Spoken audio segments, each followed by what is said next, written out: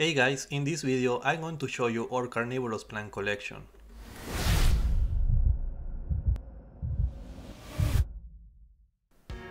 Let's start with the plants we have created in our own lab, like these Drosera vinata and Venus flytraps.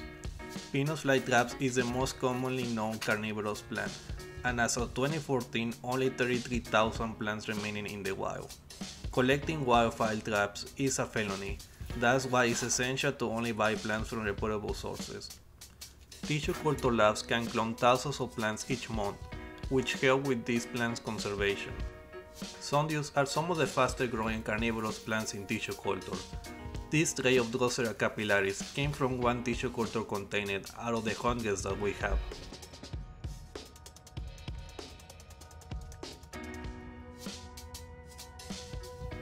Because of our climate in East Tennessee, we haven't had much luck growing Cephalotus or Darlingtonia californica outside.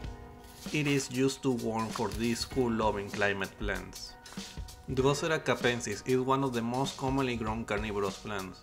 It produces so many seeds that some people consider these plants a weed.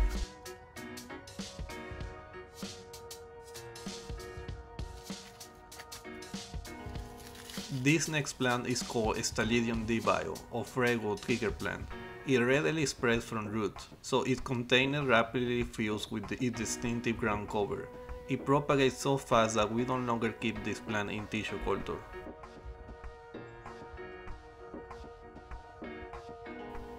That's it for the plants we have created in our own lab.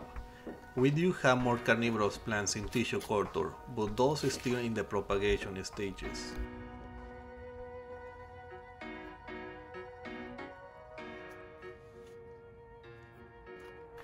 The following plants will be used in future experiments, like this Sarracenia leucophylla. Sarracenia leucophylla is one of the tallest, if not the tallest, North American pitcher plants. It can grow over 3 feet tall. The genus Sarracenia is native to North America.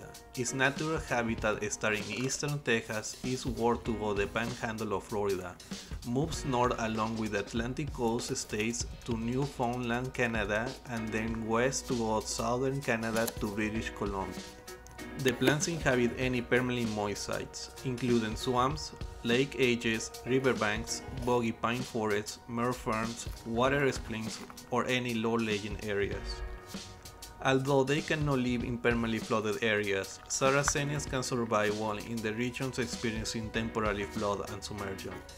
It is not surprising that they cannot tolerate long-term droughts.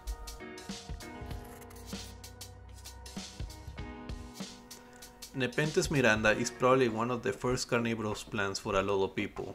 It is one of the cheapest and widely available carnivorous plants. You can probably find one at your local nursery. This is one of my oldest survival plants. I had it for well over 10 years.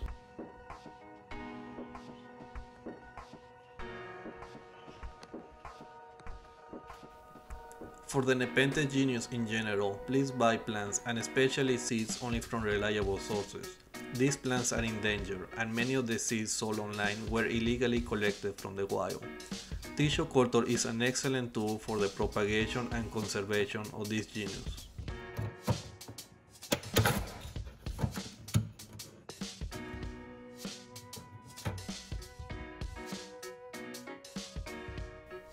This is my TV aquarium I built many years ago for fish.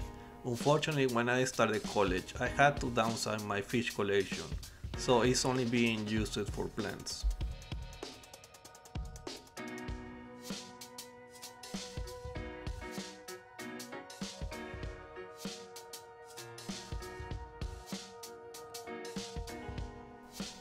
The top tank has different plant species, from Nepenthes sidenis to Mexican pinguicula and some sundews. Pinguicula means little greasy one in Latin. One of the best carnivorous plants to keep in a windowsill. It's the best catching fruit flies in the kitchen.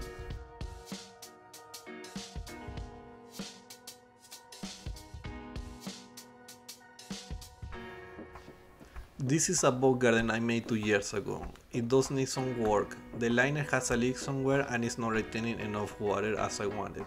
I will wait until the plants go dormant to get them out and replace the liner with a new one. Some plants still have some decent looking pictures, but most plants do not look too good as they need more water.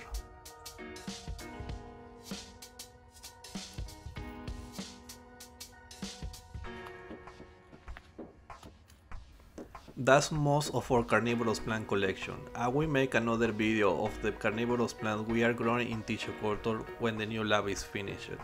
Until then, make sure to subscribe and check PlantCellTechnology.com for more information.